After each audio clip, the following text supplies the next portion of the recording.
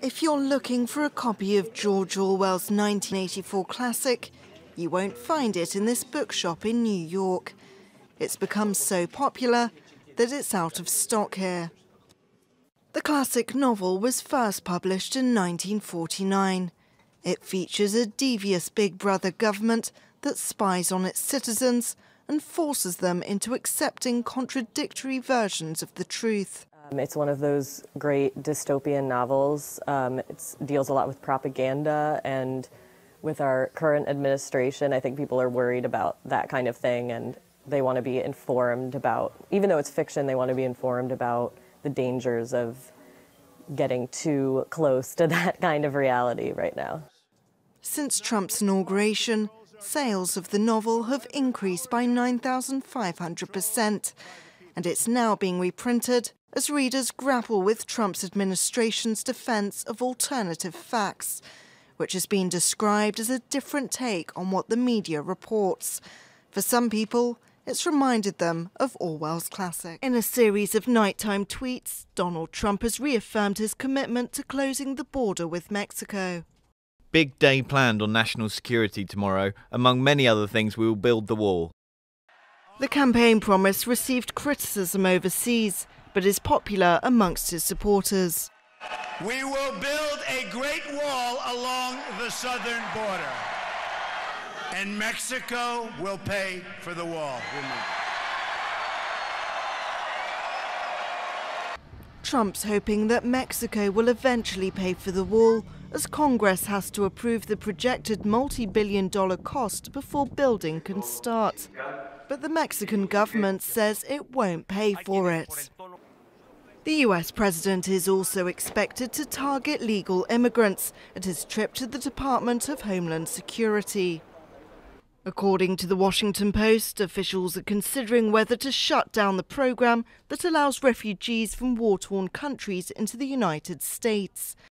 Trump will potentially bar for 30 days US visas to people from Iraq, Iran, Libya, Somalia, Sudan, Syria and Yemen, until new visa procedures are developed, fulfilling his campaign promise for extreme vetting.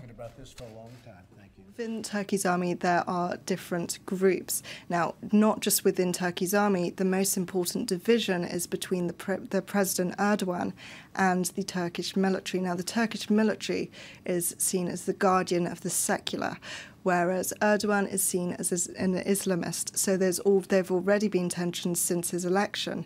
Now, there have been 2 elections in the last year, both of which Erdogan did not win a majority. And that has led to a lot of conflict, mainly because he was seen as the man who could keep Turkey stable.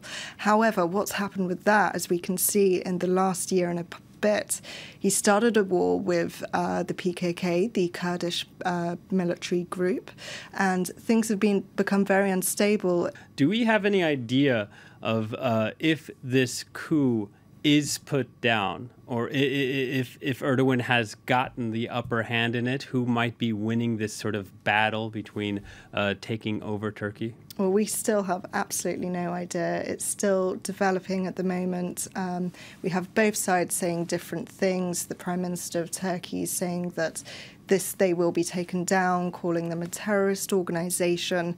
The military saying that they are winning, clearly with the bombs and surrounding the parliament at the moment. So we really don't know. Another day of hope for a handful of these refugee children. They could be the few who leave the jungle and try their luck across the Channel, as more unaccompanied migrant children make their way to Britain to join their families. But the UK government has received accusations from religious leaders and charities of dragging its heels on helping to move refugee children out of the camp. And France has added to the wave of criticism. In a letter to The Guardian, the French Interior Minister Bernard Cazeneuve says, "The UK government now needs to intensify this effort so that every unaccompanied minor can benefit from fair, lasting protection." He's urging the 2 countries to work together to fulfil its moral duty. On the 10th of October, the French Interior Minister and his British counterpart Amber Rudd agreed to speed up the refugee application process. So far, only 80 children this year have been accepted for asylum in the UK from France. But the charity, the Red Cross, estimates 1,000 unaccompanied children are living in the jungle. 178 of those have ties to Britain. We pay tribute to the Home Office for what they've done, but this needs to be replicated tenfold over the next week for us to meet our obligations. France is expected to dismantle the jungle within the coming days, and it's feared many migrant children will leave without a trace when that happens.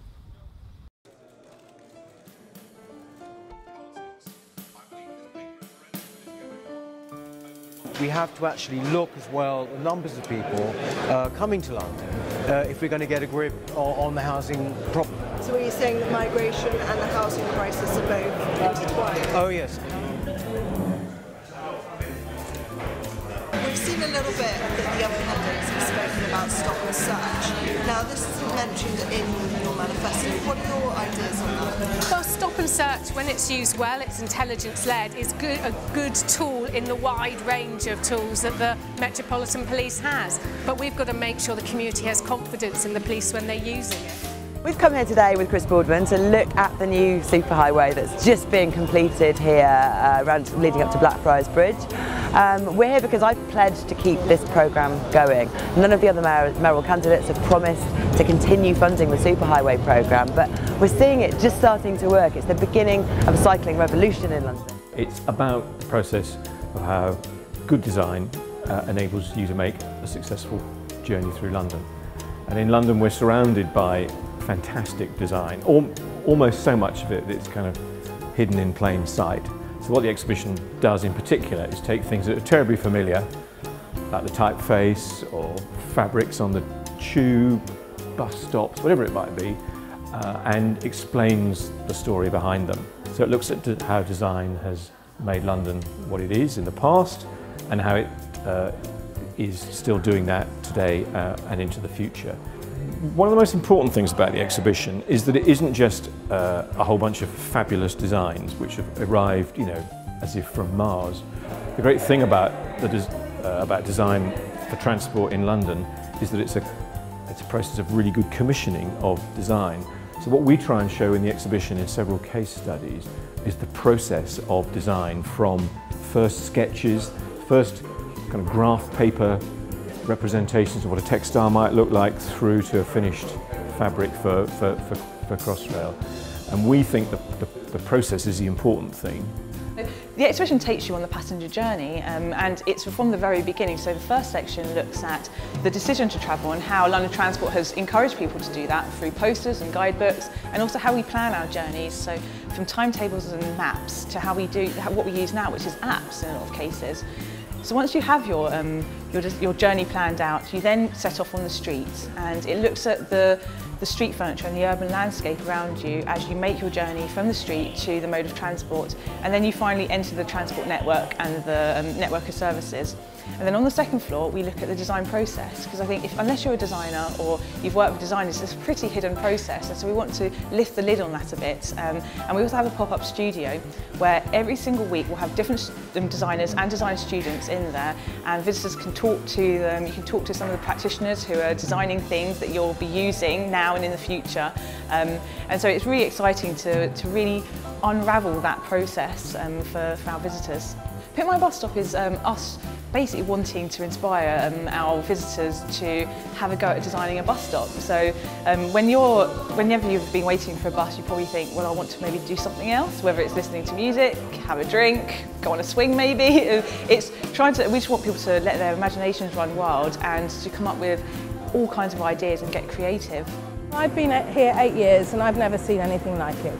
Today, St Thomas's Church will be closed while we assess the safety situation. There's always been women behind the scenes, but not that many in client-facing roles, and not that many women, very few women in sort of roles of running the businesses within Savile Row. There have been women, historically in more senior roles running businesses, but actually having their name above the door and starting a brand new tailoring house, that's a new thing it just reflects the modern day. There's more and more women coming into the trade, And you know, I'm really happy to say that I'm hoping to inspire more women to do so too. The fact that I'm a woman, I think, is quite irrelevant to me. I dismiss that because I'm a tailor and I see myself as one of them, and I'm that first and foremost. And so I've had a long training and I've been in the business for 20 years to get to this point. But here it's a shop front, it's an opportunity to display our work to the world and invite people to come in and understand the process of what it takes to make a bespoke suit.